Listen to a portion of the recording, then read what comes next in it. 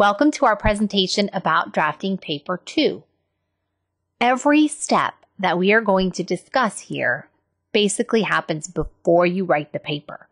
And so I would invite you to take a look at this very seriously a couple of days before you actually think you're going to sit down and start typing away on that keyboard. Your first challenge is going to be to find a topic of interest, something related to media and society. I encourage you to run those topics by me early in the process so we can make sure you're on the right track.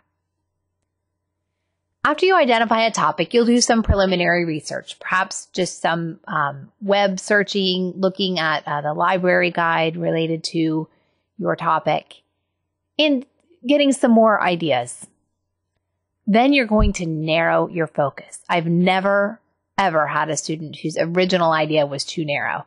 Then you're going to narrow it again. So really a tightly focused paper here. What I suggest you do next is craft your preliminary proposition, what it is that you think you are going to argue.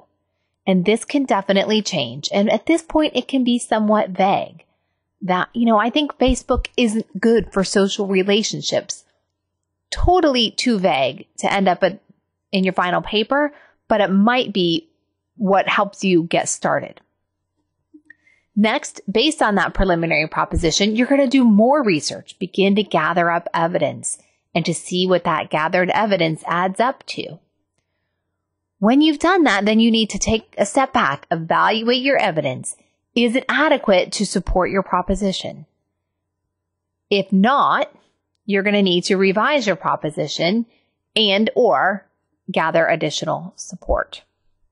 Just like the last time, you're going to brainstorm. What do you need in terms of explanations, definitions, and examples to help your reader fully understand how your support is related to your proposition? I want you to take a look very specifically at the appeals to logic that you use and make sure that you aren't committing any errors in logic and that your logic is sound enough to be persuasive to the audience. A very important step, this next one, for this paper is to identify your assumptions. What assumptions underlie this argument? Every argument has assumptions that underlie it. If you have trouble figuring out what they are, work with your team online or come to office hours and work with me.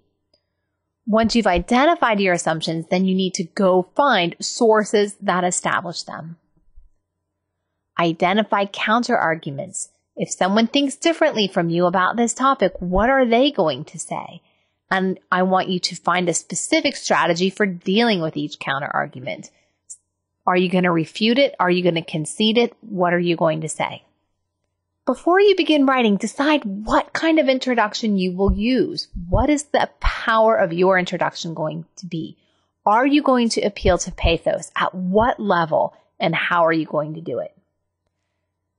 Now you're probably ready to stop thinking and hopefully begin writing, but I want to remind you one time to include skillfully integrated citations. So the expectations for how you incorporate your source material into your papers have been raised. And so you will need to do that more skillfully. And of course, include your list of works cited. These are guidelines. There are other ways to do it, but I am confident that if you follow these steps, you will be prepared to write an excellent paper.